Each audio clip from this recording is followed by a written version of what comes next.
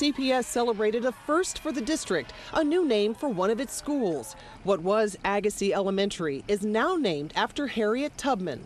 Having her as the new name of our school shows that our school is a place for good people to thrive and develop.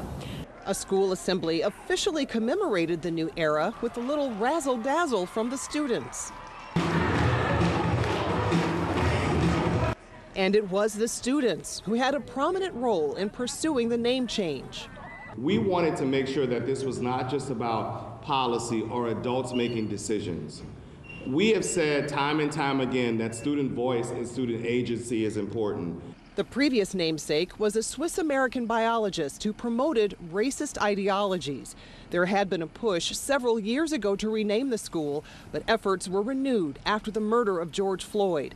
Students paved the way for the name review process. They were front and center in researching other choices and lobbying for the change with the school board. You not only learned, but you modeled what it means to confront falsehood, oppose racism, cultivate inclusivity and empathy.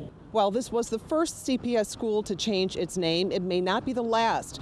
Researchers have found dozens of other schools named after slaveholders and other racists. In Lakeview, Karen Jordan, ABC7 Eyewitness News.